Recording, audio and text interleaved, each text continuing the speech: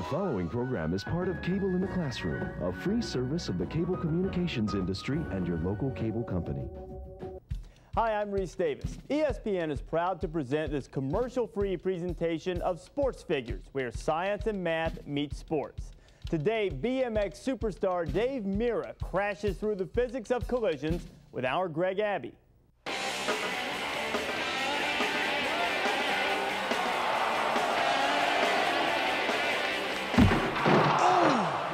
Whoa! 911? Yeah, listen, we're gonna need an ambulance to this location right... Oh. Never mind, he's fine.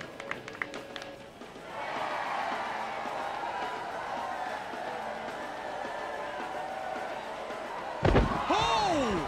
Oh! Ow! Yeah, listen, this is me. We're gonna really need an ambulance. Forget it. Yeah, I'm sorry. Oh, bye-bye. I thought it was... Oh, that's gotta hurt. Oh, yeah. Hi, it's me again. Listen, this time I'm serious. We definitely need an aim. He's getting up. I'm sorry. Okay, I won't watch anymore, I promise. I'm sorry. Okay, bye-bye.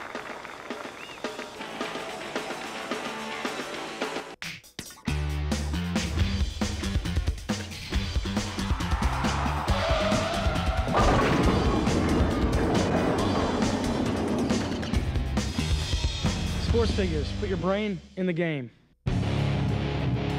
Riders crash so much, they have different names for it. Endo, beater, gravity check, lawn dart, dead sailor, and faceplant. And whether these guys are in the vert, whether they're on a street course or doing dirt stunts, whether they're pro or amateur, riders crash.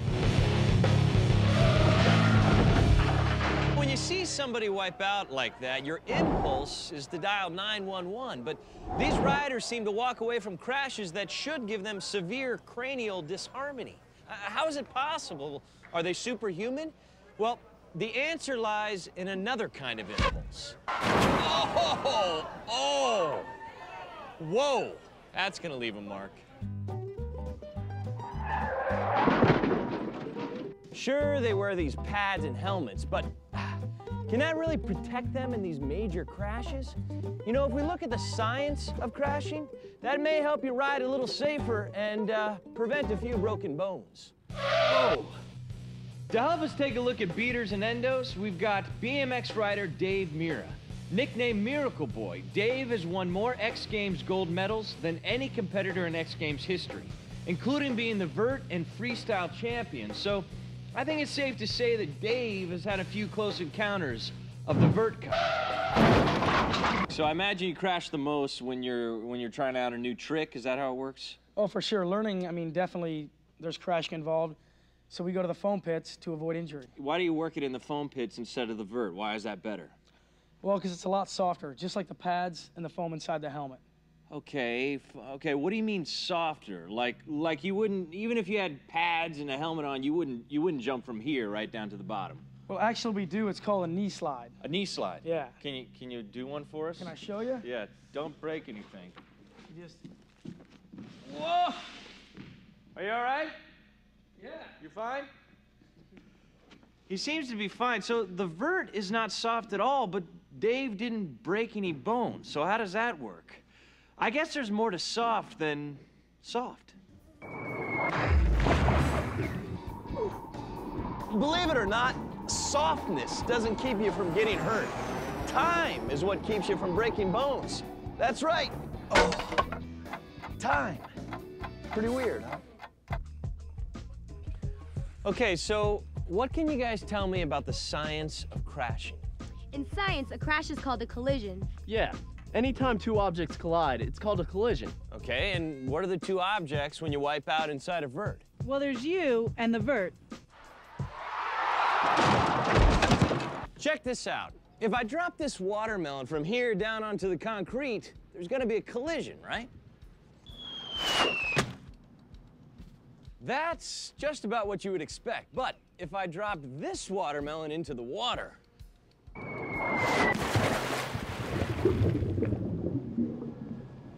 also what you would expect. But what's going on? Why did one survive and the other go splat? The water is softer than the concrete. But what does softer mean in our collision? It took longer for the watermelon to stop in the water. Exactly. Time. Both watermelons had 0 speed after they stopped. Now, the difference was how long it took to stop them.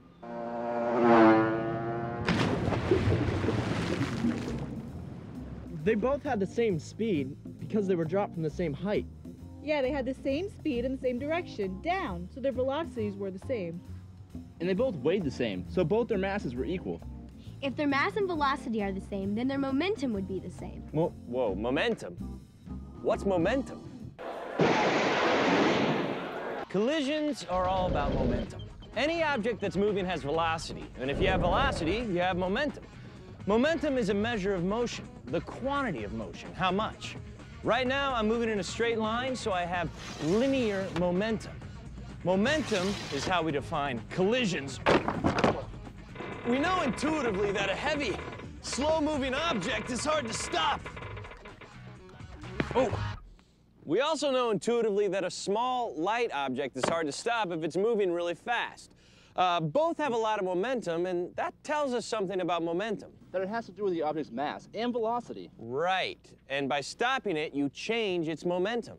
The equation to figure out linear momentum looks like this: mass times velocity. How much something weighs times how fast it's going. It's as simple as that. Mass times velocity. Now, the only tricky thing to remember in this equation is P stands for momentum. Why P?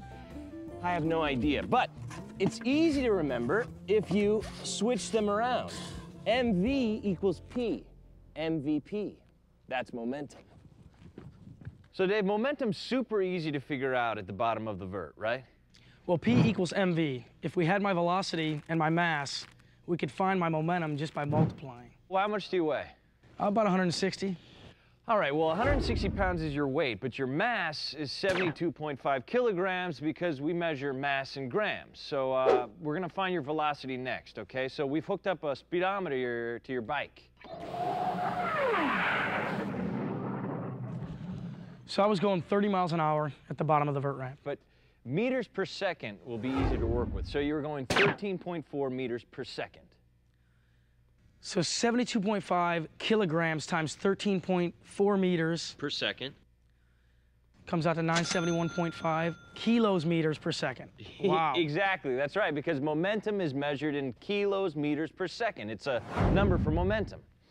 But it's not momentum in a crash that hurts. No. It's not the momentum itself, it's the change in momentum.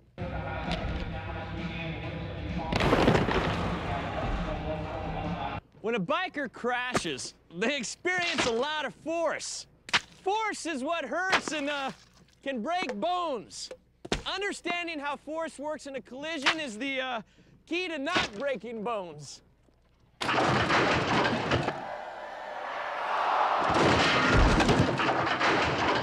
So it's how fast something changes its momentum, which determines how much force is in the collision. Right, and that's called an impulse. This right here is an equation for impulse. Basically, you can think of it as a number for pain.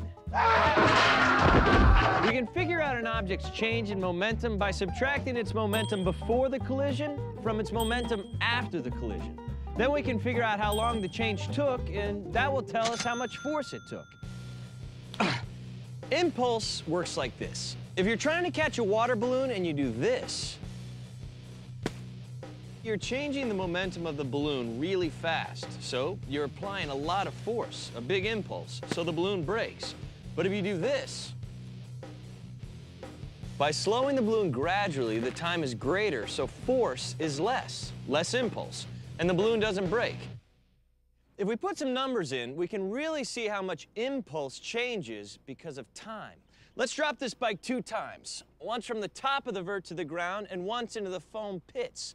We'll see what difference a little time makes. First, we figure out the bike's momentum.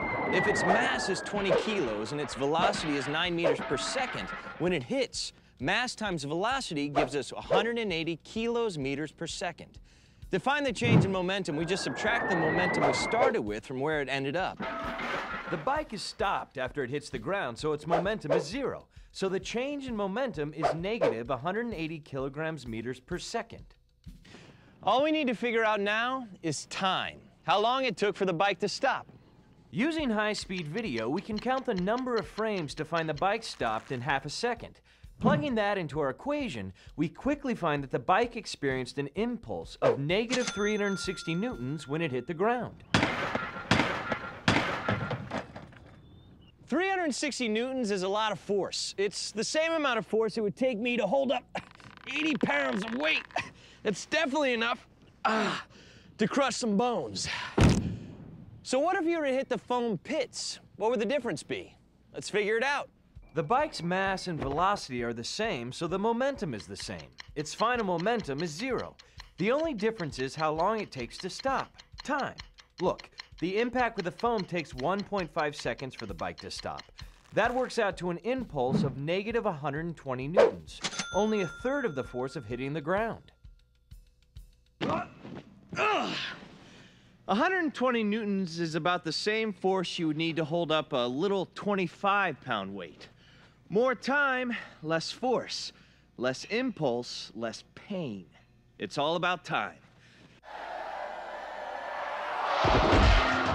Riders don't usually go crashing straight down to the ground, and they don't have foam pits when they're competing.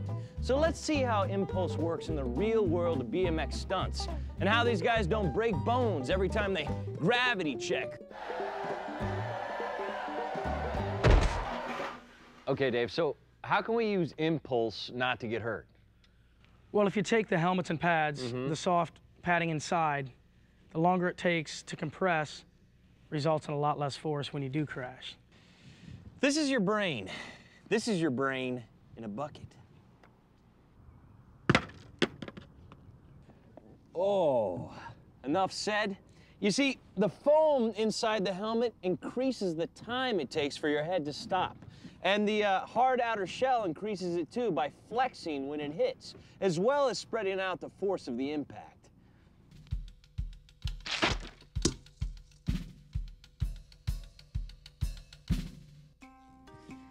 The shape of the vert also helps prevent injuries. Now, right now we're about 13 feet above the ground. Not exactly a height you'd want to jump from, but go ahead, Dave. That's called a knee slide. See, the shape of the vert slows the change in your momentum, like a slide. So the vert itself takes some of the sting out of the wipeout. Using a knee slide, it takes over 2 seconds for the biker to come to a stop, but not completely. That's why helmets and pads are still important. So Dave, all this doesn't mean that BMX stunts aren't dangerous. So do you have any really good war stories, any serious injuries? I would say that when I tore my spleen in half. You tore your spleen in half? In half. What do you do, though, to minimize that stuff? I mean, I guess you wear pads, obviously. Oh, pads are probably the first step to being safe. I mean, there's a lot of injuries that I slammed, I've crashed, having pads on, you walk away from it. Right. So it just gives you more time to ride your bike. If you don't wear pads, you slam, that's just another injury. We're gonna be sitting at home watching TV. Okay, so what do we learn? That when two objects come together, it's called a collision. And the collisions are all about momentum, how much you have and how fast it changes. Momentum is changed by a force over a period of time. Force times time is called impulse, and the equation is Ft equals P2 minus P1. The faster you change momentum, the greater the force. The slower you change momentum, the less the force. And that's how pads and helmets work. They increase the time it takes to change momentum. That's why it's so important to wear pads and helmets. Oh, it's not really the fall that gets you, it's that sudden stop at the end. Oh.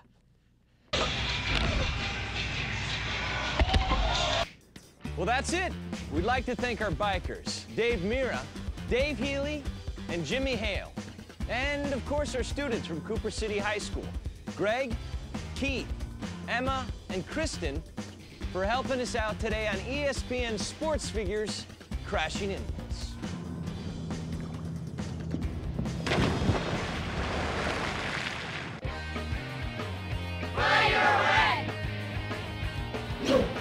For some people, an organized sport like football or soccer is the way they like to play. But if that's not your thing, it doesn't mean you can't be active too.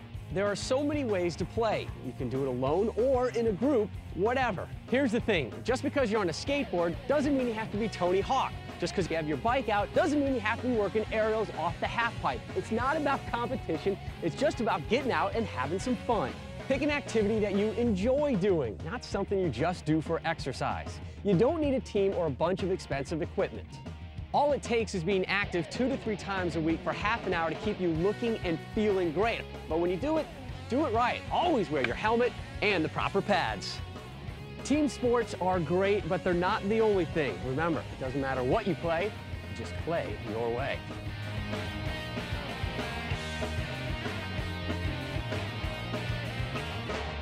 I'm Reese Davis. We want to thank today's athletes for donating their time to put your brain in the game. Join us again for ESPN SportsFigures.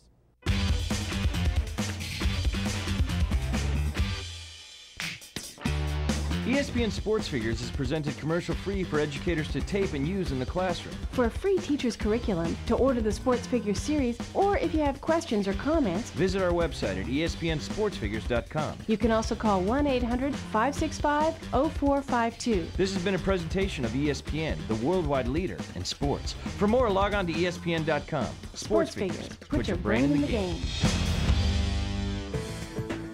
The preceding program is part of Cable in the Classroom, a free service of the cable telecommunications industry and your local cable company.